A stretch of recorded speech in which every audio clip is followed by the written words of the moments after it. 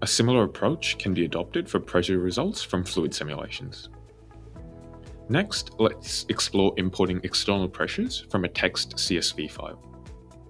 Having a look at the text file we want to import, the first column contains the node numbers, which is followed by the X, Y, and Z coordinates, and then followed by the pressure reading in pascals.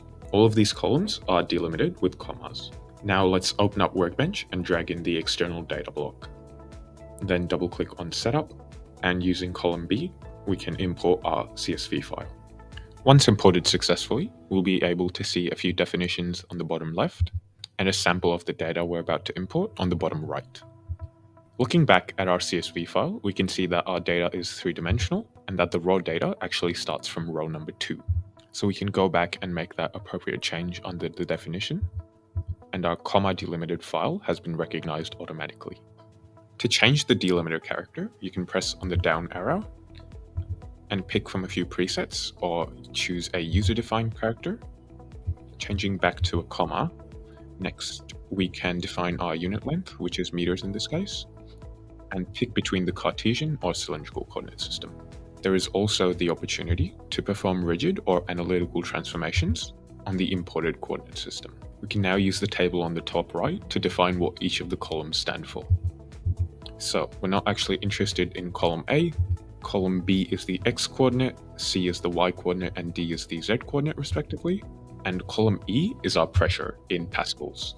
We also need to give it a data identifier so that it is easily recognizable in the next steps, particularly in cases where the data has more than just one variable.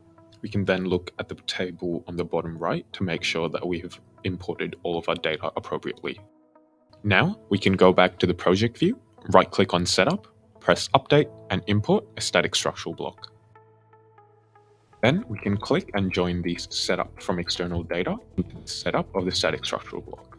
Then let's quickly import our geometry and double-click on Model to start mechanical.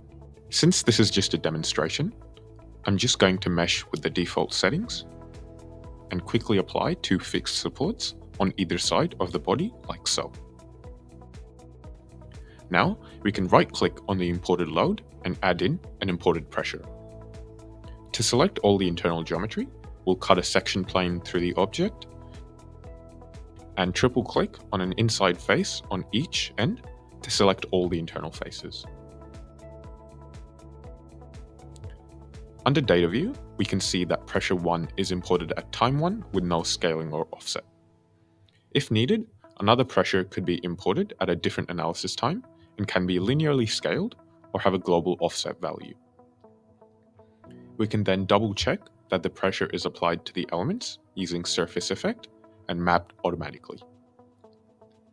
If we turn on the display source points and update the imported load, we will be able to visually check that the pressure has been imported appropriately.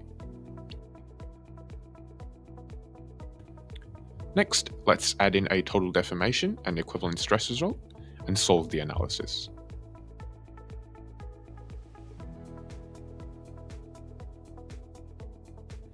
We can then finally visualize the deformation caused by the imported pressure.